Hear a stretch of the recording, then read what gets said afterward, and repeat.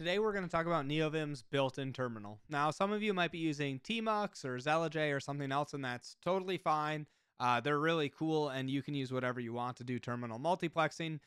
For me, I just kind of got started inside of Neovim before I knew about a bunch of those other tools, and so I've always kind of just used Neovim's terminal originally, and now I've kind of built several workflows around it, and I quite like it. So let's go over what Neovim's terminal is, how to do it, and then a few shortcuts that are important, as well as writing a few of our own little things to be able to use Neovim's terminal effectively. And I'll show you one quick trick at the end where I think like, oh, that's cool. I could automate something where that could come in. So first things first, obviously, there's going to be documentation in the terminal. And sure enough, it says run a command in an interactive shell. If you don't do anything, it's just going to start your shell. Type I to enter terminal mode. Sweet. This is how you escape. Control/Control-N.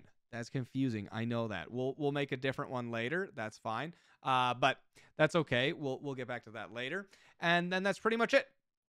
If you want to do something special when you open terminal mode, you can do something on term open to basically like configure that. So let's go ahead and get started. We'll run term.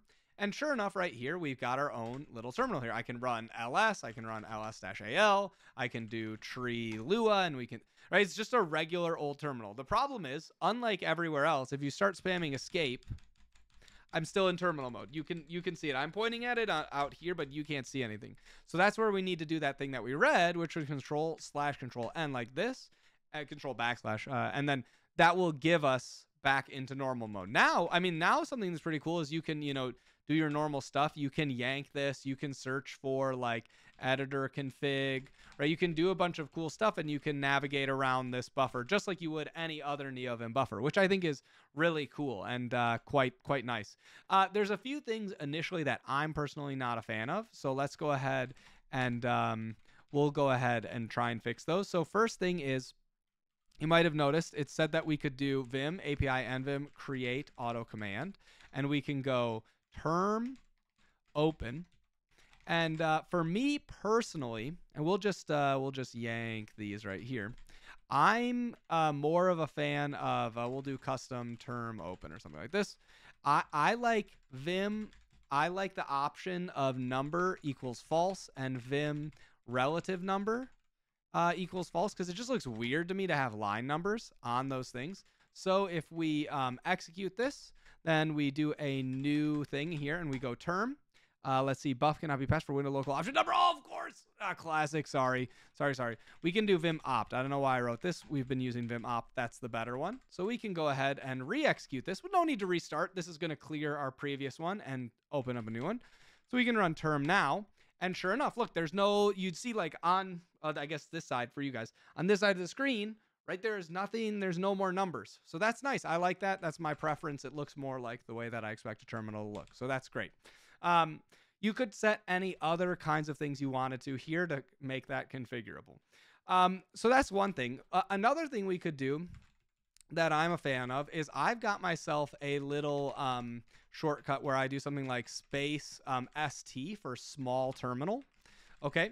And what I do here is I do something like this. I say vim command, and we could go like, vnew, something like this. Okay. And then I do vim command term. So that's going to run the terminal command. And then I usually just do something like vim API envim win set height. And I think it's just 0, and I can say 15, something like this. It makes it about 15. And I also want to do vim command, let's say win command. And let's do capital J. This puts it all the way at the bottom. So basically what this does is it goes vnew, or vnew, I guess is fine either way, term, and then it does win command J, which puts this at the bottom, and then calls lua vim API envim win set height, and it says 0 to 15. So that just makes it 15 tall. Now when I'm this zoomed in, 15 looks pretty high. So maybe we'll just say like 5, okay? And when we run this, we can close this down. Whenever I press space ST, command not found, wind command, that makes sense. Not wind command, wind command. I will try that again. And we go space ST. Now this opens little 5 lines. I could run something like git add or something, right? And I could push this, and then I do git push, and I just press, control D to kill that. And then I'd be back to where I was. Now, there's a few things that we could do that would be pretty cool inside of here. I'm not going to show you everything, but like we'll at least get a few things going here. So the first thing is let's do something like we'll say like local job ID is 0, something like this. And then let's do something here where we're just going to send an example command. So we'll say space example. This is something that we're not actually going to keep around.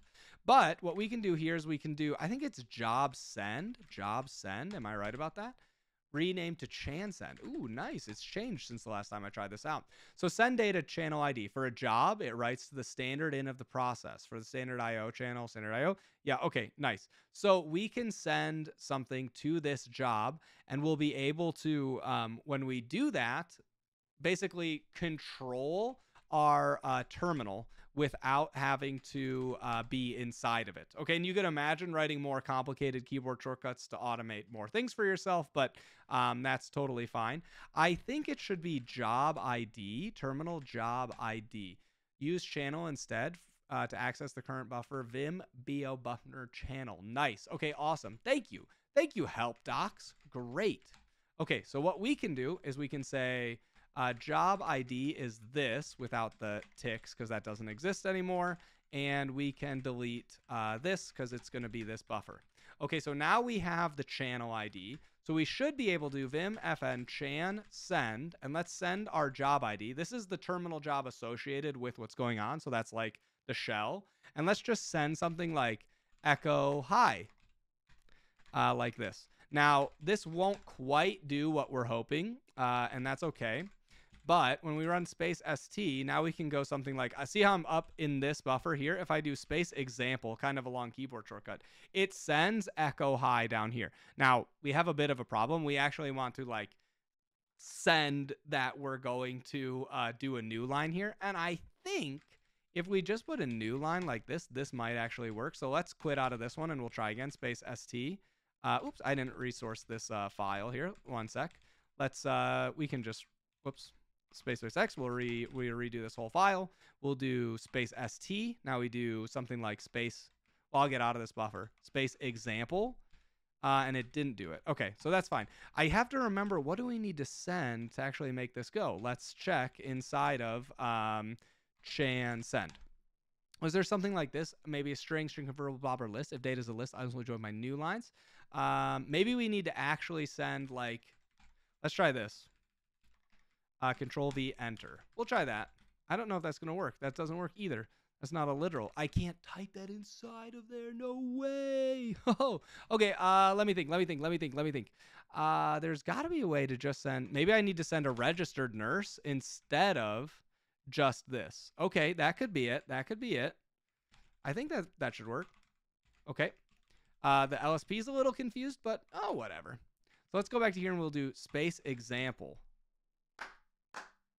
Nice. So registered nurse, sends it as let's go. So we could change this instead to be something like, let's say we change this to be instead of hi, we say something like, we could run something like ls-al. Okay, in your project, maybe this would be something like make, or maybe it would be like go build, or maybe it would be like go test this thing, right? And you could actually like write this as a custom thing for yourself. The reason that I like this, that I think that this is kind of cool, we'll just LSP restart as well because I don't know why it's angry at us, is you could write something to super easily customize this to do exactly what you're looking for your particular use case, and script it all inside of your own Neovim, right? So if we execute this, we run space st again, we can do space example, and then you would run ls-al and you can see this result here. So I just think that's pretty cool because I like being able to script this editor with Lua inside of Neovim.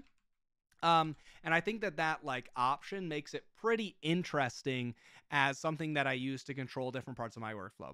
So that's pretty much everything. I guess the only other thing is I think people like doing something like have a floating terminal, and this also pretty easy. We can do this with like nvim open win, and we can just do something like we're gonna just open this window relative window relative editor. We'll just do like you could just make a floating window and call term inside of it because there's nothing really special about this. I personally like it opening as a little slice on the bottom, but you could instead do something like Vim API nvim win or open win and pass in a config here. And we could talk about floating windows. Can you leave me a comment if you want that?